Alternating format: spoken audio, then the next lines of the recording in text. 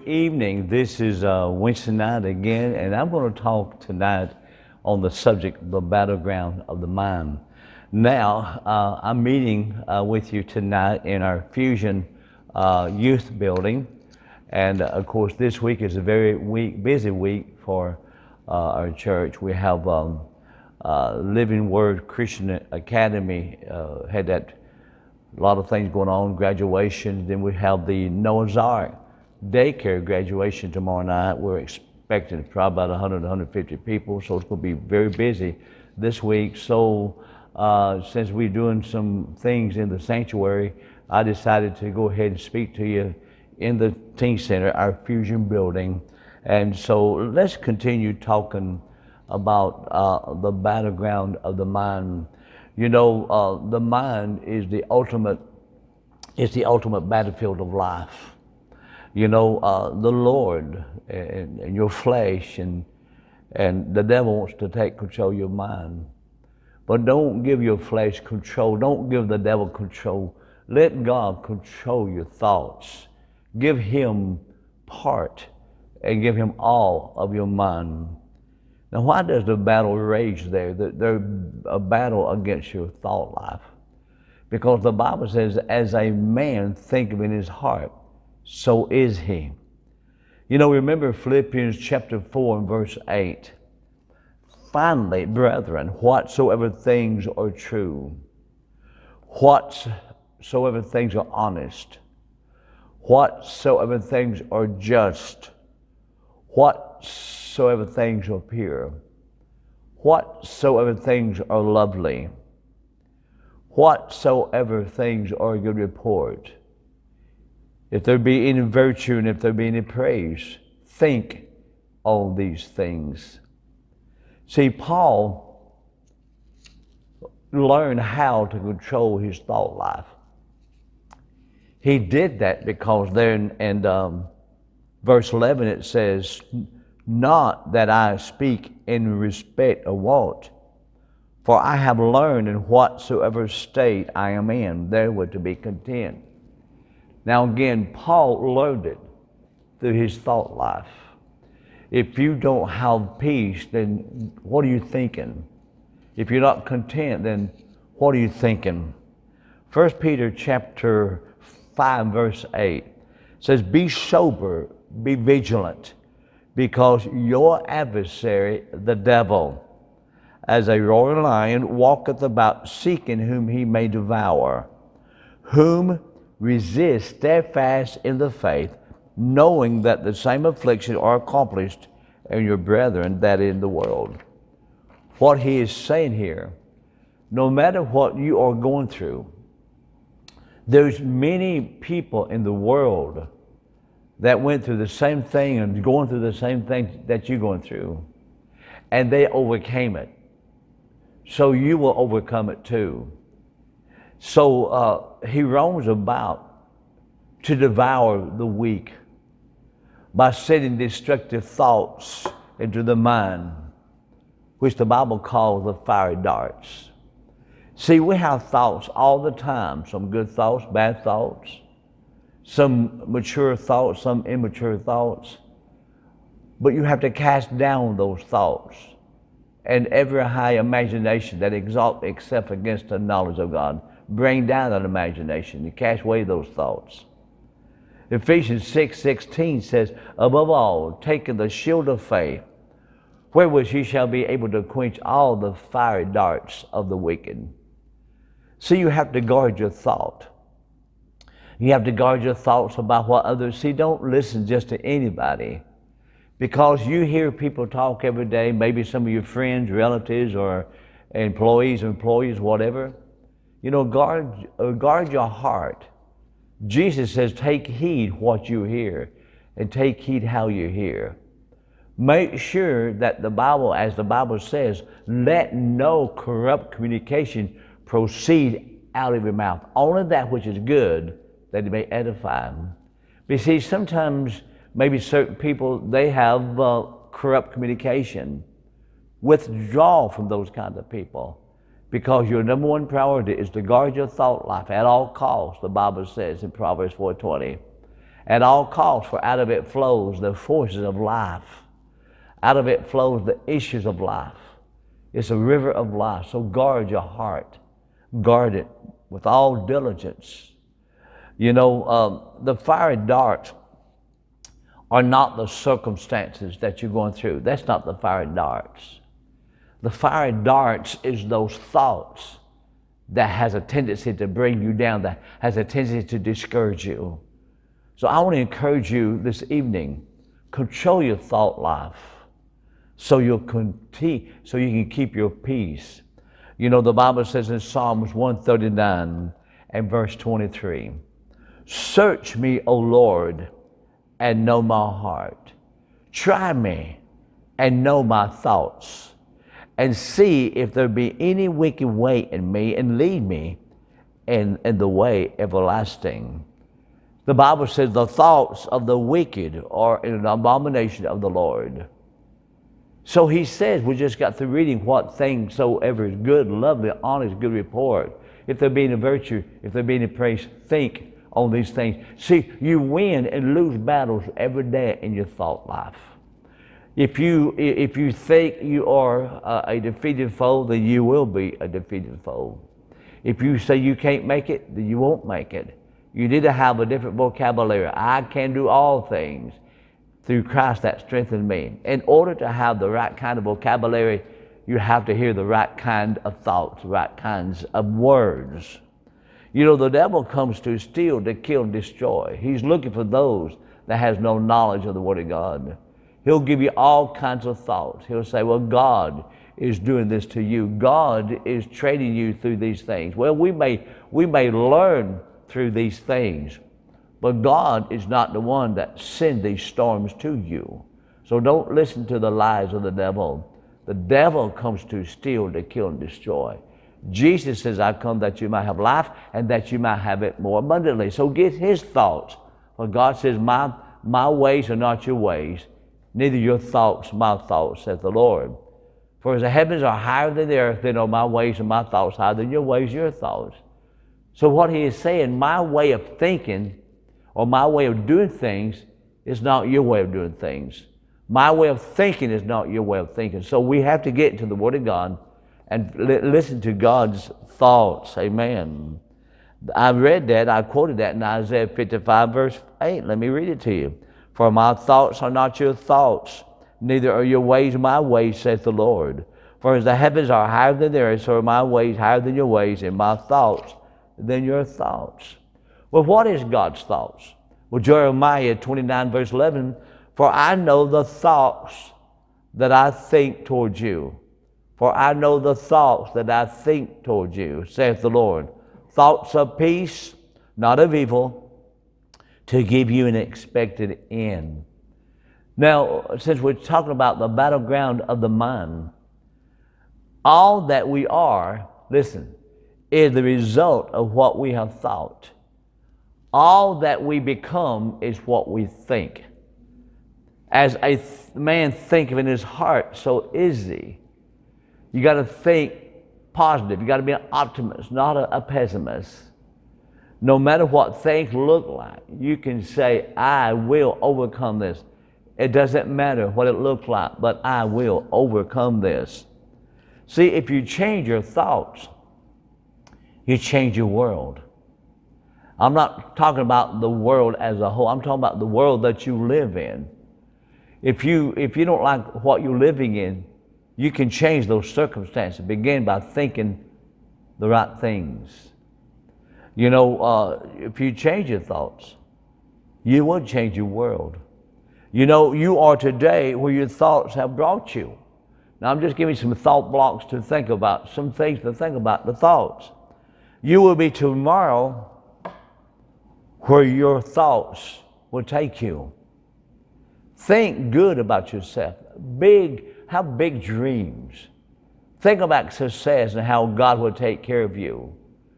Don't spend all your time, whoa, what I have been going through. It's been tough, you know. You got to guard your thought life. You know, I had a man came office. It's been a while back, and he's talking about how bad it was out in the world. He said, "Man, it sure is bad out there. It's bad out there." Man, this virus it's just bad. And I said, well, I tell you what, but I got that inside information. God says, I am the Lord that healeth thee. I will take sickness and disease away from the midst of thee. I don't care what's going on. I will be protected. Oh yeah, then he got encouraged. The Bible says a good word, do a good like a medicine. Think on the positive side. It's going to be all right. Amen. No plagues will enter your dwelling. Amen. Now, man's greatness lies in the power of his thoughts. Amen.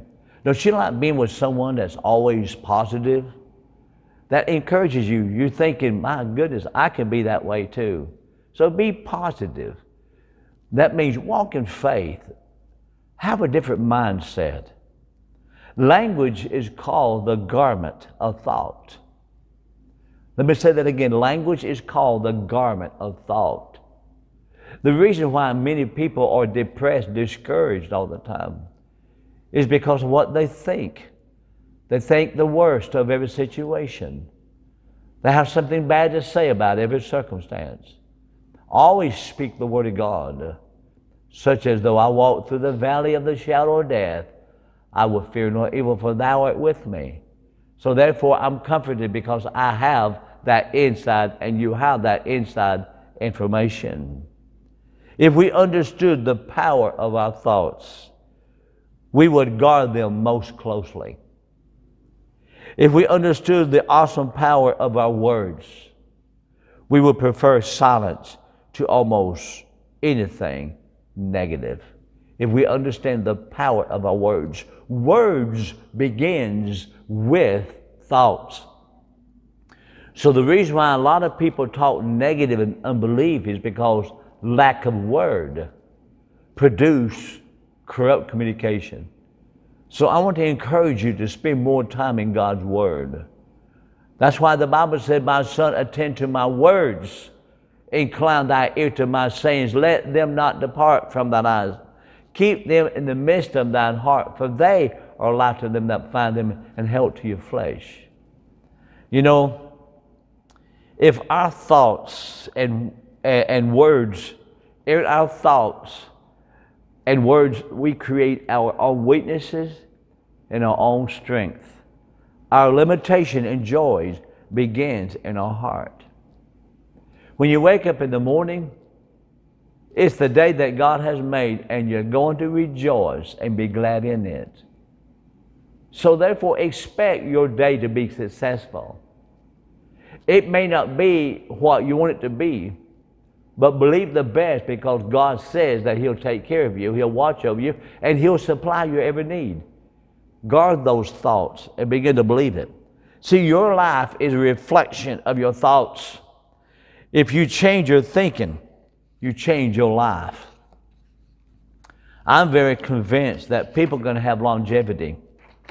I believe people can live long on the earth if they would guard their thought life and their confession. Amen. The Word of God says death and life are in the power of the tongue. The changing of your life is in the power of the tongue. The changing of your circumstances is in the power of your tongue. And what is in the power of your tongue is your thoughts. Guard your thoughts of what you say. You can have what you say. Believe the best. I'll always say it. I've said this for years, and I'll always say it. My wife and I, we say this all the time. We're going to live a long time on this earth. A long time. We've always say that. We always say we're at the right place at the right time. Our little Jonathan, when he was only about 4 years old, I remember he was in our car, and me and Charlotte was driving, and there was a little accident up there, so we had kind of wait, and he was only about 4 years old, and we passed the traffic that was going on there. And Jonathan, only 4 years old, he said, we're at the right place at the right time. See, they hear you say that. I'm very convinced. If I hear someone's going through a cancer, I'll always back it up. Me privately says, I will never have cancer. I'll never have this. And whatever the enemy tries to put on me, I always overcome it. And you can too. Amen. You can always overcome it. You got to think right. Brother Hagin has a book called Right and Wrong Thinking. If you don't have that book, get that book, Right and Wrong Thinking. What you think about the most really will be your Lord. You think about success, you'll be successful. So therefore, to think bad thoughts is really the easiest thing in the world. It's easy to think bad thoughts. You know, if you leave your mind to itself, it will spiral down into ever-increasing unhappiness. If you let your mind control you without the Word of God, you won't be happy. To think good thoughts, however, requires effort. This is one of the things that discipline training is all about. You've got to train your thoughts. See, you are in control. You need to be in control of your thought life. I know the Lord told me one time in prayer. He said, if you take control of your thought life, then I'm in control. See, God cannot make me think good things or bad things. God is not the author of, He doesn't control my thought life, but I let Him control. See, I've got to control my thought life. That's why the Bible says, be ye transformed by the renewing of your mind. Control your thought life. Now listen, you have power you have never dreamed of. You can do things you never thought you could do. There are no limitations in what you can do except the limitation of your own mind. Men are not prisoners of fate, but only prisoners of their own mind. Remember, happiness doesn't depend upon who you are or what you have. It depends solely upon what you think. Your thought life is the beginning of your success or failure. The intake, what you hear, will determine the kind of thoughts you will have. Thoughts that are not spoken will die unborn. The amount of peace that you have is determined by how much your mind is stayed on God. So you have to guard your thought life. During the times that we're in, you have to guard your thought life. I want to encourage you, the less media you can listen to, the more peace you'll have. Because there's just so much stuff going on. Make sure you verbalize only those words that will edify and build up. Even when it comes to worry, Jesus talks to us about our thought life. Matter of fact, it is so important there in Matthew 6:25. The Bible says, therefore I say unto you, take no thought for your life. Now, how do you take a thought? You take a thought by saying. That's how you take thoughts, by saying it. What you shall eat or what you shall drink, nor yet for your body, what you shall put on. Is not the life more than meat, and the body than raiment? Behold the fowls of the air, for they sow not, neither do they reap, nor gather into barns, yet your heavenly Father feedeth them. Are you not much better than they? Which of you by taking thought can add 1 cubit to his statue? So therefore, verse 31, therefore take no thought, saying. How do you take that thought? By saying it. You're going to have some thoughts, but just don't, some people, they speak their mind. Don't speak your mind, because you speak words that will hurt. You've heard this, sticks and stones may break my bones, but words will never harm me. No, words is more painful than sticks and stones. Sticks and stones, you can probably get healed and get over that. But words is hard to get over until we learn how to take authority over those bad seeds that's been planted inside of you. So make sure you receive the right kind of seed. See, every thought, every seed sown or allowed to fall into the mind and to take root there produces its own. Good thoughts bear good fruit, bad thoughts, bad fruit. So choose you this day what you're going to think. Don't speak and talk to people of what you think about. If you know bad things of people, If you know bad things about people, don't spread. Don't spread those bad things. Protect people. Help them to protect their thought life. Don't give them bad things to think about. Amen. The Bible said don't spread discord, because discord hurts people. So therefore, be careful for nothing. Even when it comes to worry, don't worry. There in Philippians 4 verse 6, be careful for nothing. In other words, don't worry about anything, and nothing be anxious. Have no cares. Do not be over anxious about anything. The Bible says there in 1 Peter 5 and 7, casting all your care upon Him. The Amplified Bible says, casting the whole of your care, all your worries, all your anxieties, once upon Him. Why? Because He loves you. He cares for you. Don't worry. God will take care of you. He's got this. You know, Ephesians 4:27 says, give the devil no place. Give him no such room. Don't give him any space. Because if he can just get you thinking his thoughts, he'll defeat you. The devil cannot defeat you. Now listen to me. The devil cannot defeat you or me. All he can do is deceive us, and we defeat ourselves because of what we think and what we say. Remember, death and life are in the power of the tongue. Or direction is in the power of the tongue. Peace is in the power of the tongue. So therefore, guard your thought life. Guard what you say. The Message Bible says, don't give the devil that kind of foothold in your life.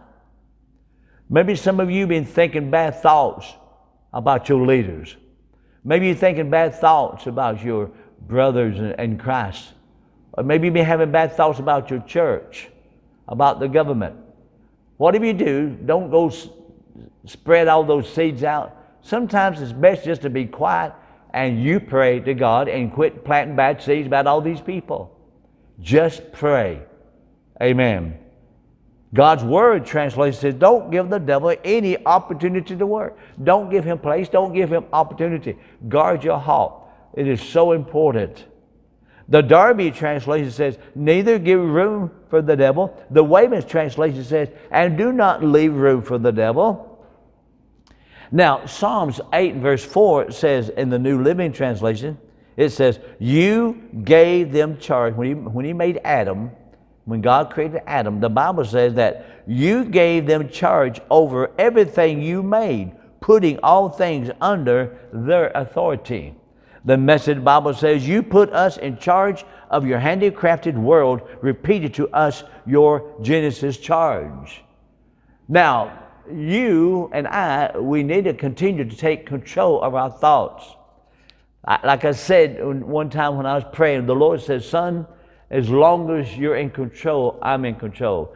As long as, people say, well, God's in control. Let me tell you what, I'm not trying to be kind of crazy here, but, if God was in control, man, He's got this place in a mess. No, God is in control if the body of Christ, we as a whole, take control of the circumstances. And the Bible says, what you bind is bound. What you loose is loose. What you imprison will be in prison. What you allow will be allowed. So therefore, we have that God-given authority. We've got to think differently. Quit blaming God for all these things. The Bible says, give the devil no place. God says, my people are destroyed for lack of knowledge. What is the results of knowledge? The right kind of thoughts. Thinking right. God says, my people are destroyed because they think wrong. They think wrong because they hadn't heard the truth. And they heard the truth, but they rejected it. So guard your thought life. The devil is not in charge of your health. You are.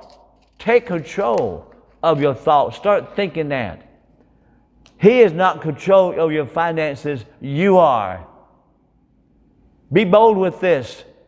God is not in control of your destiny. You are. You choose life. I call heaven and earth to set this day against you, that I have set before you life and death, the blessing and curse. Therefore, choose. That means if you choose, that means you're in control of your thoughts. You choose. God's not going to make you serve Him.